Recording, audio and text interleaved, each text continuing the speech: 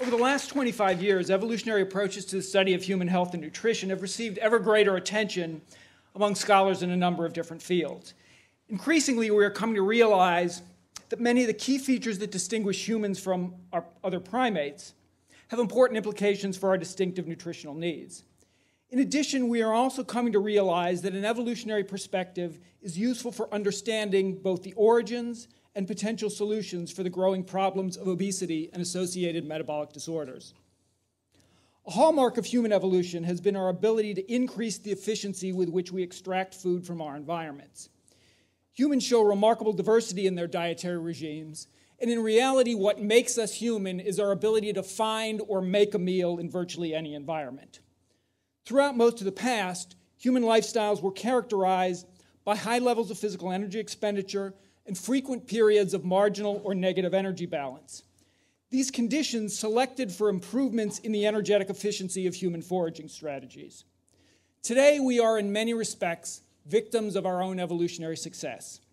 Human populations of the industrialized world live in what have been characterized as obesogenic environments, with low levels of energy expenditure and abundant food supplies contributing to strongly positive energy balances and growing rates of obesity.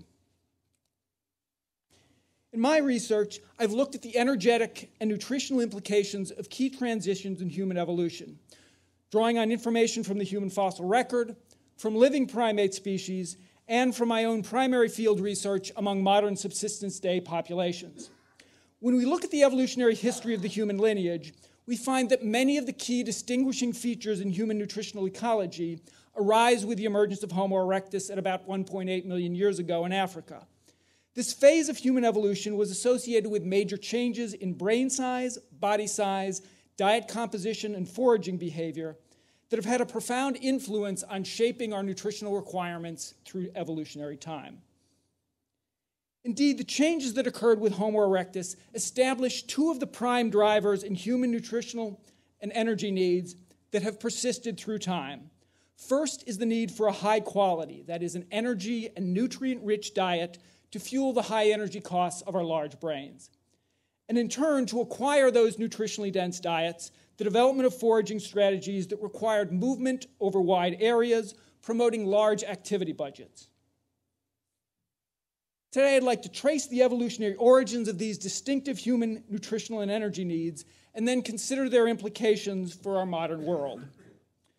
To establish the context for interpreting the human evolutionary fossil evidence, I'd like to start by looking at the energetic and nutritional correlates of variation in brain and body size among living primates, including humans.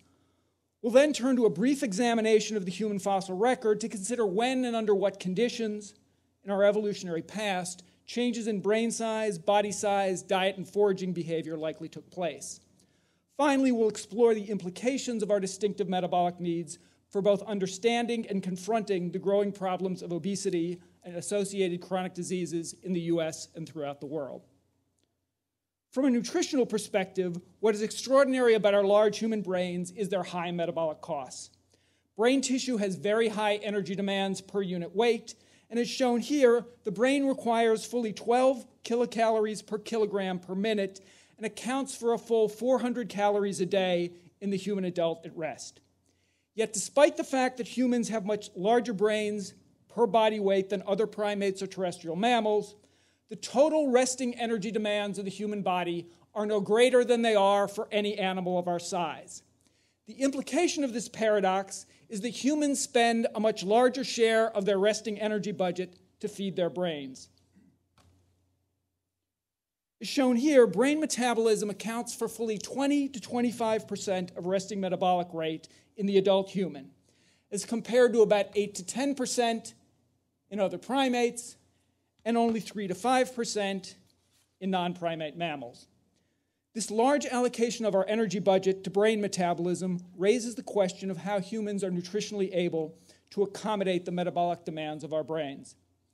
It appears that humans consume diets that are much more dense in energy and nutrients than other primates of our size. Indeed, the staple food items of all human societies are much more nutritionally dense than those of other large primates. The higher quality diet that we consume means that we need to eat less volume of food to meet our daily energy and nutrient needs. The link between brain size and dietary quality is shown here. This is a slide showing relative brain size plotted against relative dietary quality for the 33 primate species, including humans, for which we have metabolic, brain size, and dietary data. Across all primates, larger brains require higher quality diets, and humans fall at the positive extreme for both of these parameters. In addition, the size and morphology of our gastrointestinal tract also reflect adaptation to a high-quality diet. This slide shows the relative proportions of the small and large intestines in humans and the great apes. All of the large-bodied apes have expanded large intestines, or colons, as an adaptation to a fibrous, low-quality diet. Humans, on the other hand, have small total gut volumes for our size and relatively enlarged small intestines and reduced colons. The enlarged colons in apes and other large primates permit fermentation of low-quality plant fibers.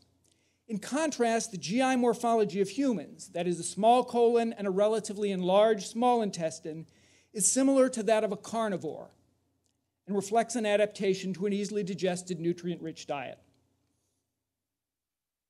Another important difference between traditional human societies and other primate species is our territorial needs. Compared to other primates, humans have much larger day and home range sizes. As we see here, day range, that is the typical distance traversed by an animal over the course of the day, averages over 13 kilometers a day in human hunter-gatherers, as compared to less than 2 kilometers a day in chimps and gorillas.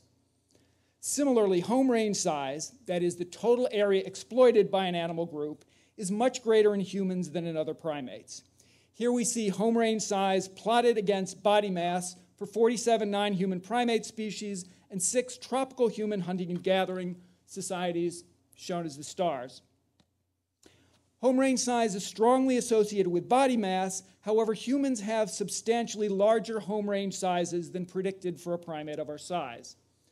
Thus, from a comparative perspective, we find that the key distinguishing features of human nutritional biology are a high-quality, nutritionally dense diet to support our large brains, and a foraging strategy that necessitated large ranges and high activity budgets. The first evidence of these trends in human evolution is seen with the emergence of the genus Homo and continue to shape our nutritional requirements through today. When we look at the human fossil record, the emergence of Homo erectus in Africa at 1.8 million is widely viewed as a major adaptive shift.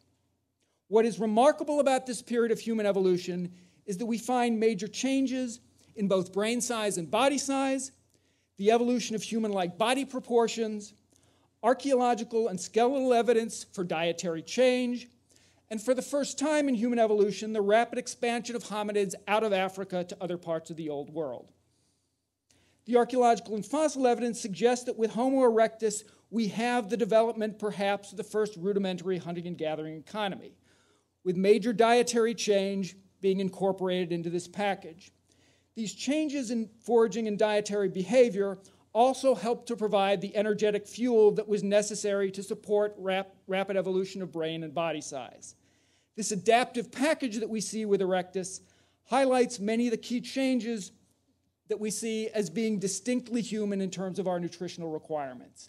The evolution of large brains requiring a higher quality, more nutritionally dense diet, an increased body size, and the adaptation of a foraging strategy that necessitated movement over larger ranges and higher levels of daily energy expenditure. Since the emergence of Homo erectus, our ancestors have been able to colonize every place on the globe.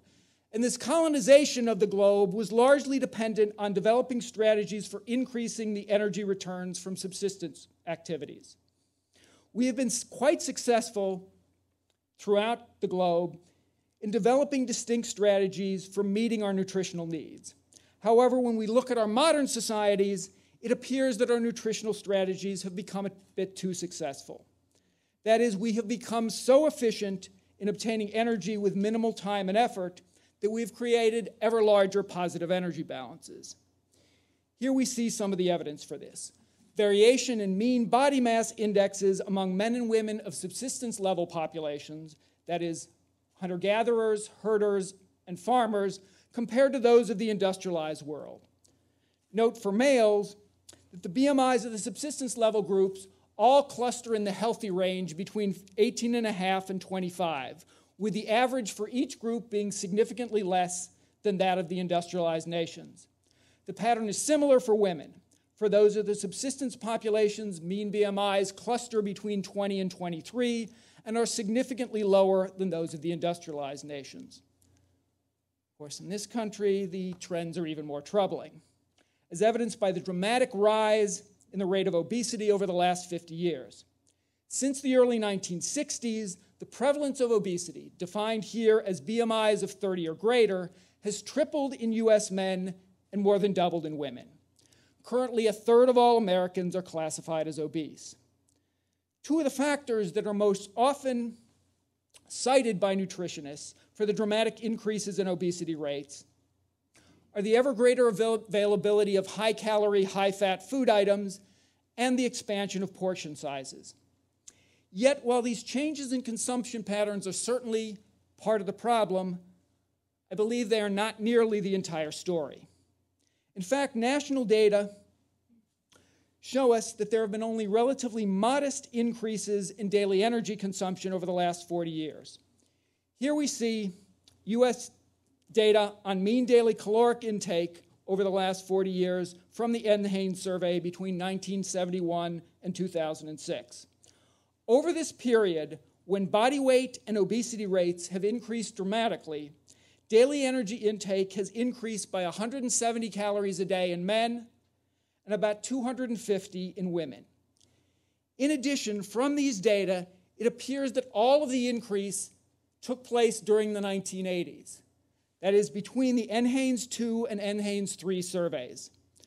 This is notable because there was a change in methodology with the NHANES 3.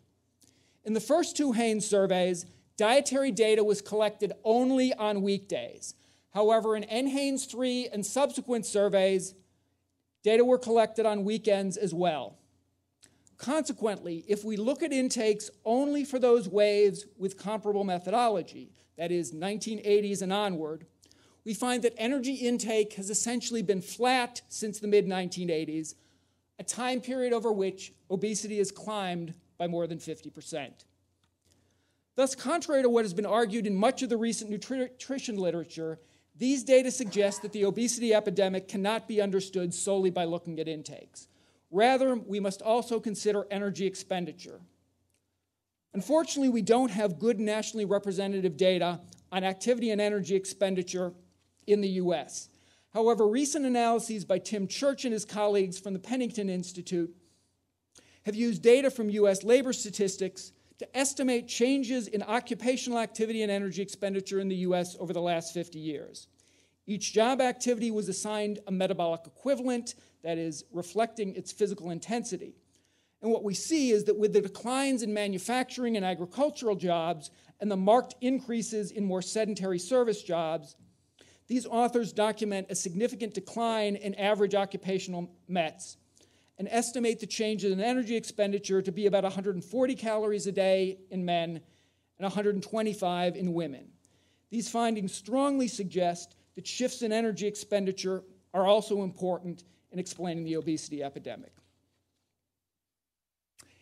In addition, we also now have a much better understanding of energy expenditure patterns in both urban and traditional societies.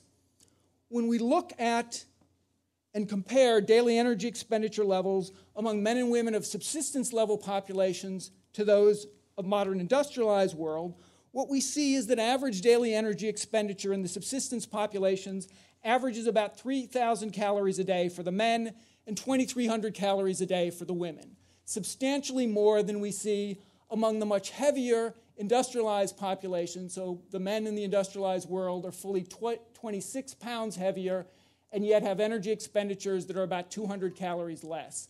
Similarly, for the women, we find that they are about 18 pounds lighter and yet, on average, have caloric expenditures that are about 100 calories less. When we express these same data as physical activity levels, that is, looking at the ratio of total energy expenditure to BMR, what we find are substantial differences between the two groups.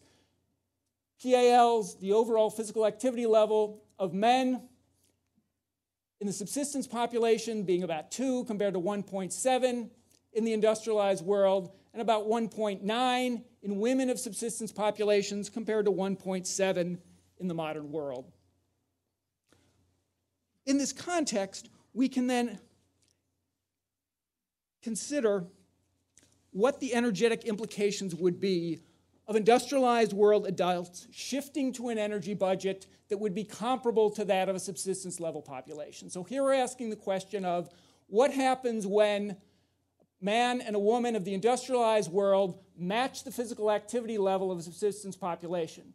This would involve an increase in energy expenditure of about 411 calories a day for the men and 210 calories a day for the women. In this context, we can also ask the additional question of how much additional discretionary activity would have to be added to our daily lives in order to more closely approximate the physical activity levels of these traditional societies. Here we look at the energetic implications of two different activity regimes. The recent Institute of Medicine's recommendations on activity on an hour of moderate intensity exercise per day, and then also the energetic implications of a full hour of intense aerobic activity per day.